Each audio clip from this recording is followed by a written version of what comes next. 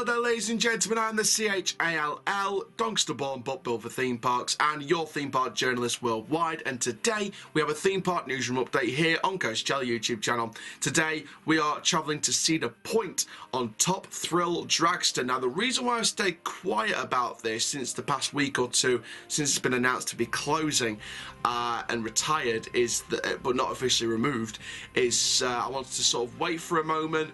Wait till more stuff comes out, wait till more things are happening, and then create this nice bulk of video sharing my thoughts and analysis on what this could be. So, please do like, comment, subscribe if you're new around here. The socials are down below on your screen and in the description of the video as well. You can share your video ideas as well with the Google link down below in the description as well.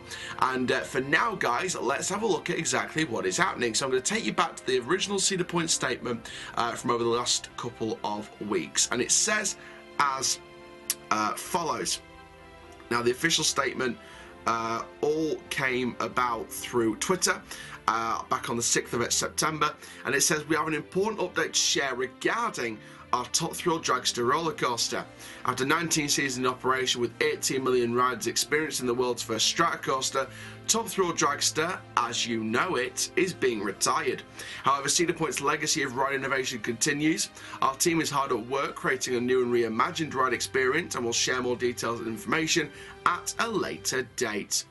So, what could be happening? Well, my understanding from Screamscape, the latest, is the potential opportunity to add a switch from the station over to a dedicated launch track where a new LSM powered launch system would turn the coaster into a multi-launch attraction, shooting up the tower first, giving every train a rollback experience, back through the launch, up a near rear spike track that would feature a twisted spiral track, not unlike Wicked Twister, before falling back down and through the launch for a full powered run up and over the Dragster Tower as normal. That was a potential idea through Screamscape. Savage Coasters actually came up with a concept via No Limits, I believe, called Dragster 555. Go and check that video out. It looks amazing. It is on. There's a couple of clips of it on your screen right during this report, and yeah, just overall, it just looks absolutely amazing. Now, obviously, in terms of my thoughts on this, do I think it's the right move to retire Top Thrill Dragster as we know it? Yes, it is. It's been going through a lot of maintenance problems. Am I sad that I never got to ride the original? Yes, because it was a proper bucket list coaster for me personally. I'm excited about what's to come. Absolutely. I'm really excited. And the reason why I'm excited is because look at the potential they've got with that site now.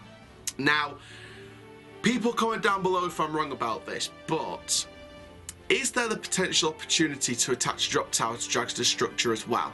That could just be me, that could just be me throwing the boat out here without thinking it through properly, but is that a potential concept that could come off? Comment down below.